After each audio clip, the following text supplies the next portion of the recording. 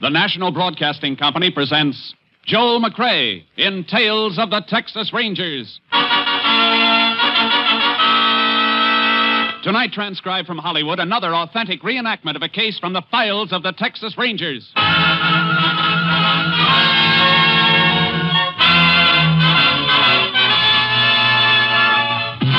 Tales of the Texas Rangers, starring Joel McCrea as Ranger Jace Pearson.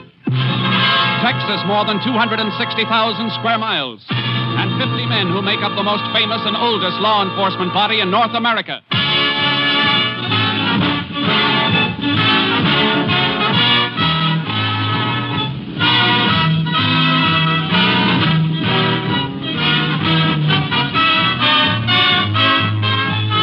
Now, from the files of the Texas Rangers come these stories based on fact. Only names, dates, and places are fictitious for obvious reasons. The events themselves are a matter of record.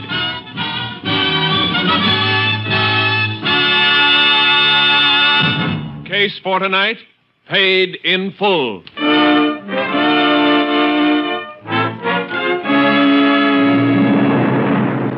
It is 7:45 p.m., August 18th, 1941. Nick Hubbard, a West Texas farmer, is seated at the dinner table with his wife, Min. But Hubbard is not eating. Instead, his attention is riveted on an advertisement in the newspaper before him. Will you stop staring at that thing and eat your supper, Nick? I ain't hungry. You've had your nose buried in them new car ads ever since you got the check for the cotton crop. That lot of good it's doing you. We can't buy one. We couldn't if I didn't have to pay that Mexican for working on shares. You could have made the crop yourself if you wasn't so lazy. You want to shut up or do I have to fetch you a punch in the mouth? I didn't mean nothing, Nick. Now shut your trap and keep it shut. $1,100 for my cotton, and I gotta give half of it to that Mexican. Ain't nothing you can do about it, Nick. Don't you go telling me what I can do. Doc took him and his family in, and now fed him, let him live in a shack on my land. Seems to me that's enough for any man to do for him, eh? Worse, that's so. Morales didn't chop enough cotton to make into a nightshirt. How can you say that, Nick?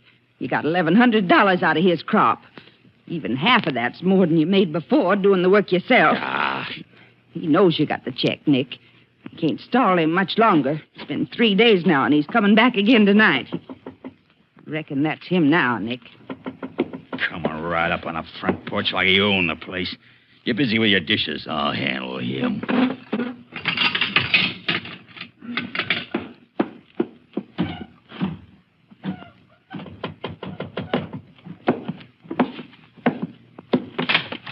Well, Morales, what you want? Senor Hubbard, I come for my money for the cotton. I told you I'd bring it to you when it come. I ain't got it yet. I can't give you what I ain't got. Please, senor, por favor. I don't like to bother you, but my wife, she's sick.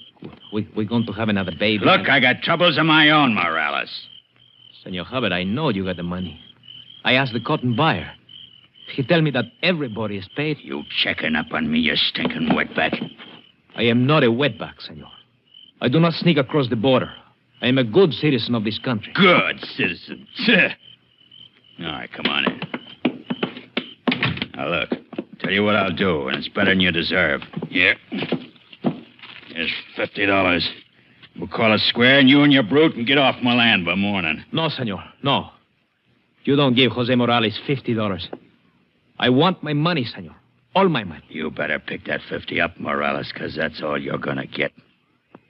Senor, you do not give me the money, tomorrow I go to a lawyer in the town. Lawyer? Well, you got no... No, senor, please. Please, let me go, senor. You're going to take that 50 and sign a paper right now. Please. Nick, what is it? You stay out of this, man. Me and Morales just made a deal. Where's that pencil and some paper? In the second shelf. I do not sign any paper, senor. Come back here, Morales. I go to the law, senor. You ain't going far. Nick, no. No, not the shotgun. Let go of me. Nick, you're crazy. Get back. Come back here, you stinking wetback. No. All right, then. That brush ain't going to cover you. Oh, Nick. Nick, what'd you do? Shut up, man.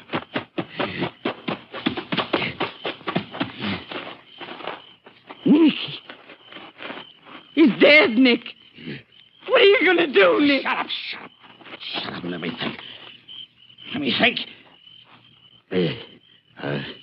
got to get him off the place. Help me lift him. I better get him off the place. I can't, Nick. I can't touch him. Yuppie, I said. Keep your mouth shut. Forever from now on, keep your mouth shut. Or I'll shut it like I shut his.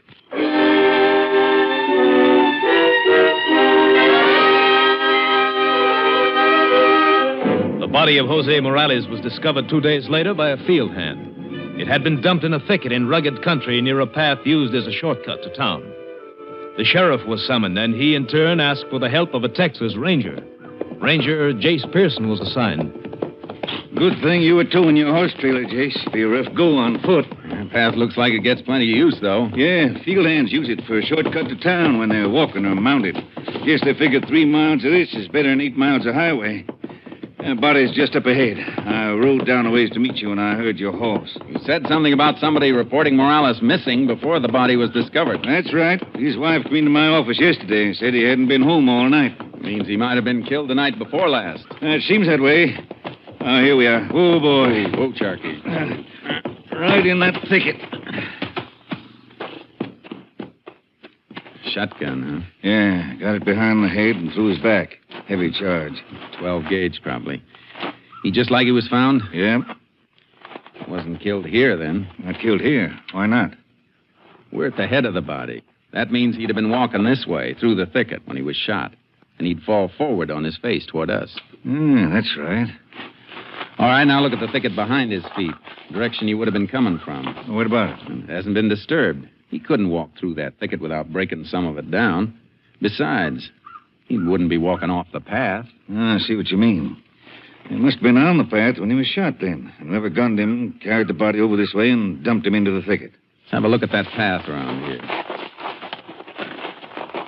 Well, blood from his wounds should have left a mark someplace, a stain on the ground. Yeah. Nothing here. No sign of blood, no sign of the earth being scuffed over to hide it. No. Well, we're not going to find anything. Not around here. If he'd been dumped when that wound was fresh, we'd have found something by now. He was brought in here after all the bleeding had stopped because somebody didn't want the body found where he was killed. Well, that means we got to find out where. It's not going to be easy. It never is. There's one good thing about it. Once we do find the place, it isn't going to be far from the killer or the body wouldn't have been moved. There's nothing else for us to see here. Lab man's flying in from Austin. Might find something when the medical examiner does an autopsy. I'll have to stay here a while. Men who directed you here are bringing pack animals to take the body into town. There's no sense in both of us staying. I'll get started. Hey, you know where Morales lived? Yeah, shack near the cotton fields on the north rim of Nick Hubbard's farm. Yeah. Thanks, Sheriff. Don't suppose you know if Morales was having trouble with anybody? Not that I know of, Jace. I reckon his family might know something, though. Or maybe the Hubbards. I'll see them both. Meet you in town when I'm finished. Okay, Jace. Get around, Sharky. Up, boy. Come on, let's go.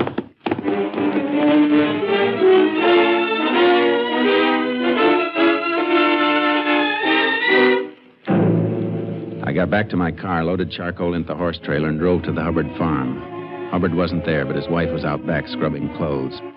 She was trembling and kept wetting her lips as she spoke to me, and I could see that she'd been crying. Yes. We heard about it maybe an hour ago. Somebody called on the party line to tell my husband. Where's your husband now, Mrs. Hubbard? He drove out to the Morales shack to tell Mrs. Morales and see if maybe there wasn't something he could do for her and the kids. Morales worked shares for us, you know. And so the sheriff told me. I don't know what his woman will do now. How far is the shack Morales lived in? A little over a mile. Our place goes back quite a ways. Land ain't too good. We got a lot of it. Morales ever come here to your house, I mean? Only when he had some business with Nick, my husband. When was the last time? I don't rightly know, Ranger. Like I said, he'd come to see Nick. He'd probably be around when he came, though. When was the last time you saw him? I can't say for sure. I'm too upset to think. Oh, there comes Nick now. There's his car coming across the field. Good. Maybe he'll know something. I'd like to know if Morales was here the night before last. Nick will know for sure. He'll tell you. Howdy, Ranger. Howdy. Saw your car here as I was coming across. Mighty slick looking. Puts my old bust to shame. Nick, the Ranger wants to know some things about Morales. Well, I could figure that for myself, man. What else would he want to know about? Yeah, I just left his widow. This thing's hit her kind of hard. Sure feel sorry for him and them kids. I know. Of course, Min and me'll do anything we can to help them. I told her they could stay on at the shack, Min. And that we wasn't fixing to charge him no rent nor nothing. Poor woman. Come in. Hold on to yourself. Your wife can't help how she feels, Mr. Hubbard. There's just a couple of things I want to know. When'd you see Morales last? Your wife couldn't remember. Yeah, you sure are broken up, Min. You ought to remember Morales is here night before last. I wasn't sure, Nick. Night before last, huh? What time? What? Just after we finished supper, 8 o'clock, maybe. The same night he was killed. What?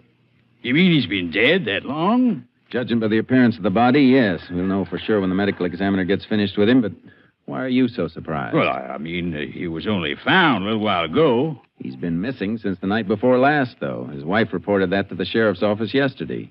You knew that, didn't you? Well, sure I knew it, but, I figured he was off on a toot, celebrating with that roll of money. What roll of money? Money I paid him for working shares on the cotton. Is that when you paid him? When he was here night before last? Sure, I handed him $550.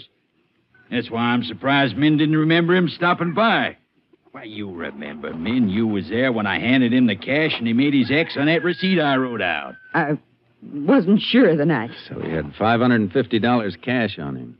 Well, now I can see a reason for his being murdered. Wait a minute. What's the matter? What? Something Mrs. Morales told me just a while ago when I was over there about a field hand who dropped in the night Morales disappeared. He wanted to borrow some money. Waited around for him, but when he didn't come, the fella said he'd walk down toward my place here and see if he couldn't meet Morales on the way. She mentioned the field hand's name? Can't remember. Shorty, I think. Shorty something. Anybody show up here that night looking for Morales? No, not while he was here, not after he left. Wasn't nobody, was there, Min? No. Must have met Morales away from here then, Ranger. Maybe the man you're after. Sure looks mighty possible, Hubbard. I'm going to see Mrs. Morales and find out who that man was. You want to point out the way? Do better than that, Ranger. I'll ride out with you. Fine. Let's go. Goodbye, Miss Hubbard. Bye, Min. Back later. Bye. Sure is a smooth car you got here, Ranger.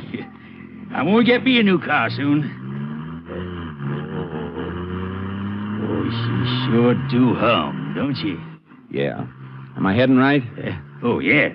Straight across the field and follow that fence line. Sure is a shame about Morales. But, I reckon you ain't gonna have much work once this woman tells you who that fella was. The Shorty. Yeah, it looks like he had a motive, all right. Sounds like the killer to me. I hope you get him, Ranger. Morales is a mighty fine Mexican. Mighty fine. Hate to see anybody get away with killing him. Man, this is a fine car, ain't it? Ha! Listen to her purr.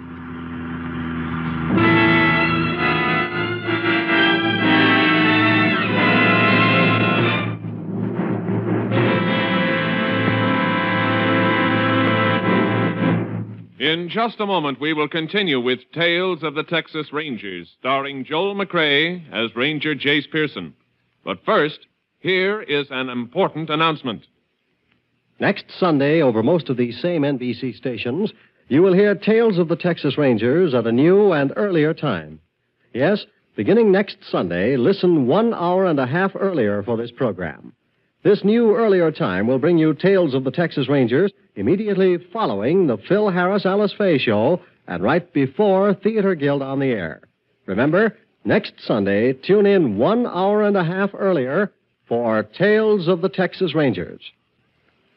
We continue now with Tales of the Texas Rangers, starring Joel McCrae, and tonight's case, Paid in Full, an authentic story from the files of the Texas Rangers.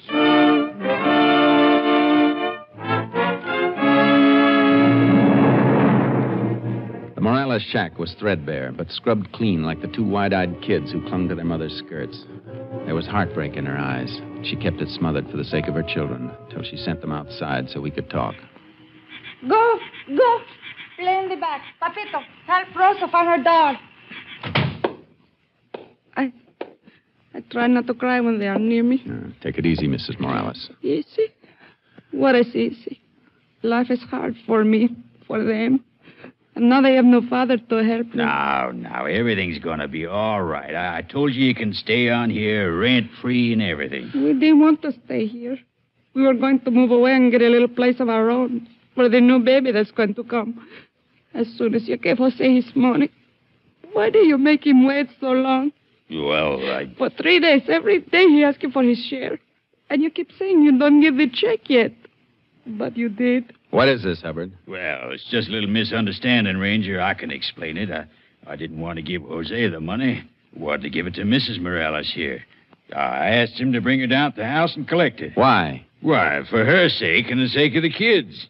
You know how some sharecroppers are. He might have taken all that dough and blown it in on a tequila binge. Jose would not spend our money that way. He was a good husband. Well, I got no way of being sure of that.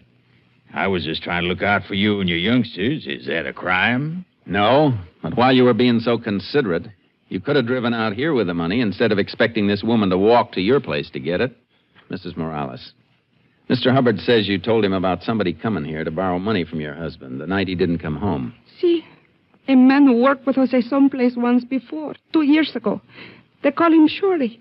Shorty Davis. You tell him your husband had gone down to Hubbard's place? See, then he said he would not wait anymore. He would walk down and try to meet Jose. Then he went away. That's all. You see, it's just like I told you, Ranger. Probably met Jose, talked him into going to town when he found out he had the money. Then he murdered him when he got him off on that shortcut trail. My poor husband. Now, don't you worry. They'll get that Shorty fella. We haven't got him yet, Hubbard. A couple of things don't fit.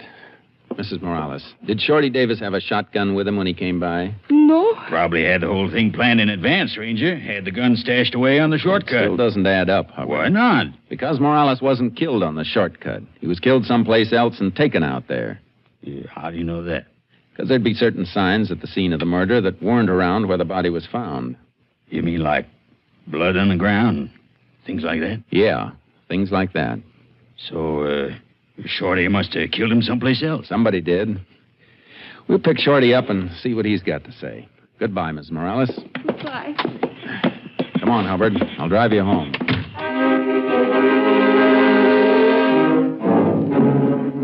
When I got back to the sheriff's office, it was late afternoon, and the medical examiner and our lab man had finished. The sheriff had a complete report. Hoping this meets with your approval. Oh, the report's right there on my desk, Chase, in that top folder. Thanks, Sheriff. Yours very truly. I'll sign it later, brother. Anything special in this lab report? Yeah, a few things. Here, let me show you. Look here. Shot followed a downward path, indicating that the gun was fired from above and behind the victim. Pattern of shot spread, a number of pellets striking target from normal number of pellets in regulation 12-gauge shell. Further indicates that shot came from approximately 20 yards behind victim with gun muzzle at high level. That's pretty interesting, isn't it, Jace? Plenty interesting. Means that Morales must have been shot by somebody who was standing on something above the ground level, or maybe somebody mounted. That's the way it shapes up. You know anything about a field hand named Shorty Davis? Yeah, I've been around here for quite some time. You know where to find him? He doesn't live any place regular, just grubs around. Got hurt in an accident before the cotton season and never had a chance to put any money by. I reckon he's mighty hard up. Why do you want him? Tell you while we're looking. Let's find him.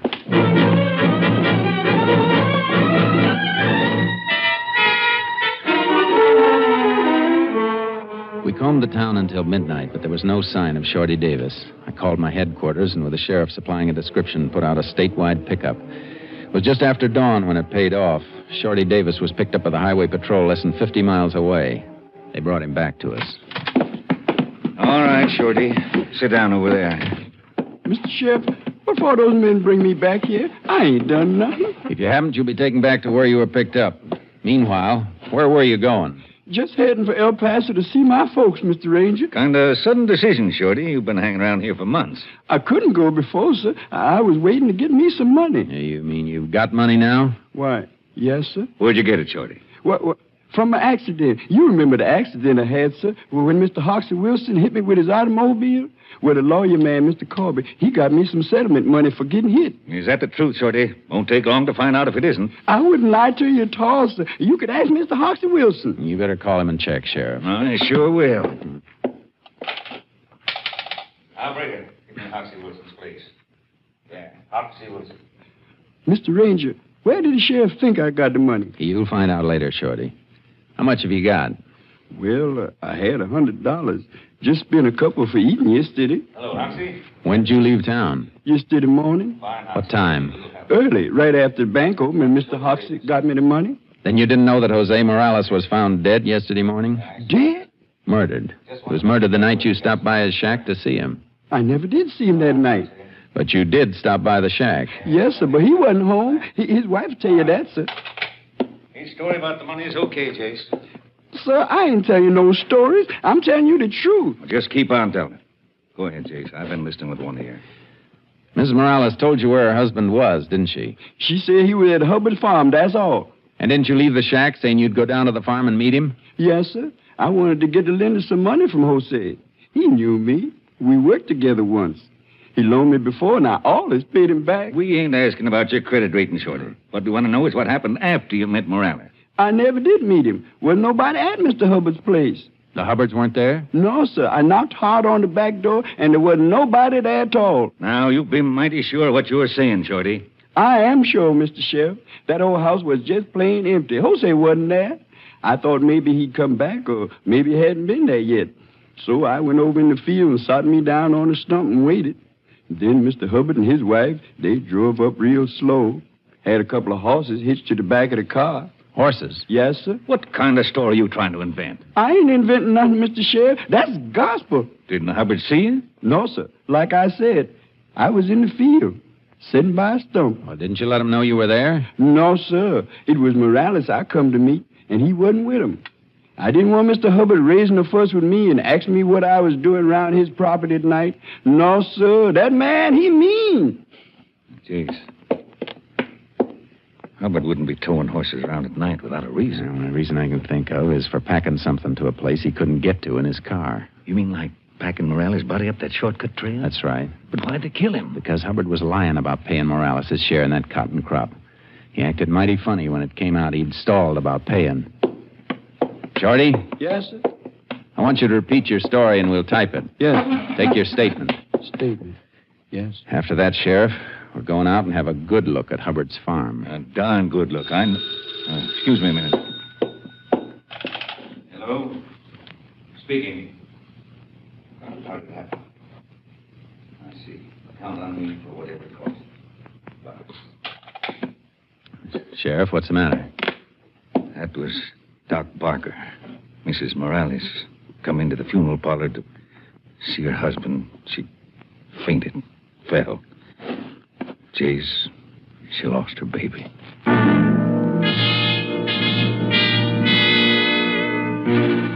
We headed for Hubbard's farm, but we parked off the road about a half mile away and cut across the fields on foot, hoping we could check around outside the house without being spotted. We were in the cover of some trees, and we saw Mrs. Hubbard come from the back of the house carrying a wash tub. What the devil's she doing with that wash tub, Jace? I don't know. Don't let her see you. Hey, she's dumping it by the brush. Yeah. Well, why didn't she dump it in back? I never saw a woman carry a laundry tub around to the front of the house to dump it unless she was growing something. A lot more than one tub full has been dumped in that spot. Look at that ground. It's soaked. Come on. Gonna let her see us? I want to find out what she's doing. Hubbard isn't around. The garage shed is open, and the car isn't there. Just a minute, Miss Hubbard. Oh, it's you, Ranger. And the sheriff. It's a funny place you picked to empty a laundry tub, ma'am. Well, the ground seemed kind of dry. It's dry all around here, except for this one spot by the brush. Quite a lot of water's been dumped here. Much more than you had in that tub. Take a look around, Sheriff. Well, what are you looking for? Maybe a couple of bloodstains dried into the ground. If there was anything here, Jace, we're too late now. Mud's an inch thick, clear to the base of this brush. Yeah, I know. Yeah, but there's one thing that's still here. Take a look, Sheriff. What is it? The leaves on this brush. Holes ripped through some of the leaves, just the way they'd be if a shotgun charge came through. There've been some bugs. Bugs never made these holes, ma'am. Sheriff, look at the porch of the house. How far away did you say it was? Well, maybe 18, 20 yards. What make... Hey, the lab report said the shot was fired from approximately 20 yards. With the muzzle level above the victim, and that porch is the only elevated spot it could have come from. Hubbard must have fired from there. That ain't so. Nick didn't kill Morales. He didn't. He did, and you know it. When I asked you when you'd seen Morales last, you kept stalling your answer until your husband came. He's committed 2 murders if the truth is known, men. Because Mrs. Morales just lost the baby she was carrying. Oh, no. Nick is your husband, men, but lying for somebody like him ain't right before earth or heaven. You know it. I told him not to do it. I begged him to pay Morales, but he was greedy. He took a shotgun and... Where is the gun, ma'am? In the house. I'll show you. I can't go on with this no more. All last night he was dumping water out there by the brush where Morales fell. Something you said yesterday about bloodstains scared him. It scared me, too. That's why I brought the laundry water out there. I couldn't stop thinking about it. There's the gun. There in the corner. Maybe I ain't a fit wife. Maybe I shouldn't have told you, but I feel better about it now. I feel better. Some night maybe I'll sleep again if I live to be old enough. Where's your husband now, Mrs. Hubbard? I don't know. He left this morning before sunup to drive to Center City. Said he'd be back before noon. I guess we'll just sit and wait then, if you don't mind. Wait a minute, Sheriff. Car coming up the drive now.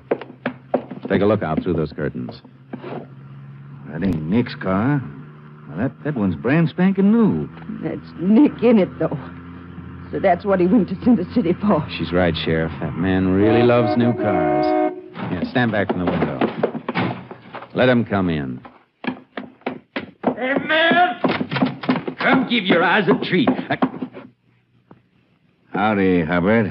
Yeah, howdy, Sheriff. Ranger.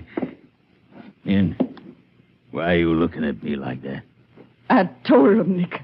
I told him everything. I told him how you cheated Morales, how you shot him in the back. Shut up!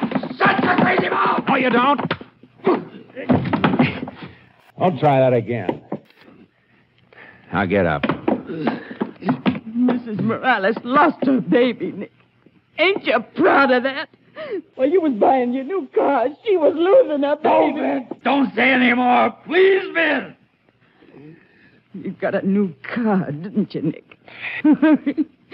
You know where you're going to drive in it, don't you, Nick? You know where. Take care of her, Sheriff. I'll take him. Right, jeez. Come on, Nick. Let's go.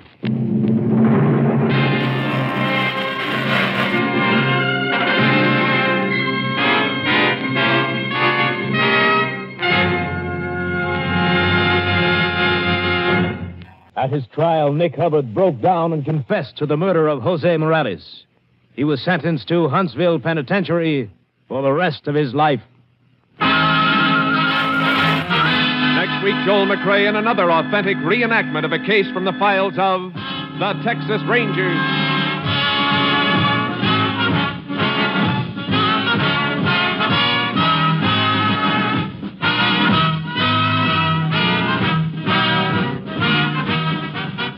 Joel McCrea is currently seen starring in the Universal International Technicolor production Frenchie. Tonight's cast included Tony Barrett, Virginia Gregg, Whitfield Connor, Ed Begley, and Juster Hairston. This story was transcribed and adapted by Joel Murcott, and the program was produced and directed by Stacy Keach. Hal Gibney speaking.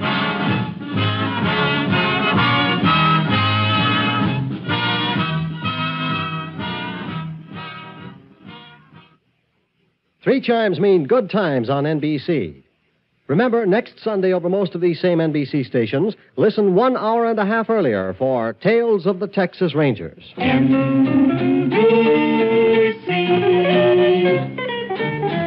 enjoy the very best in radio. Be sure that you're dialing right. Seems like the very best in radio. Morning, noon, and night is from this station. Morning, noon, and night, NBC. Phil Baker invites you to join the $64 question next on NBC.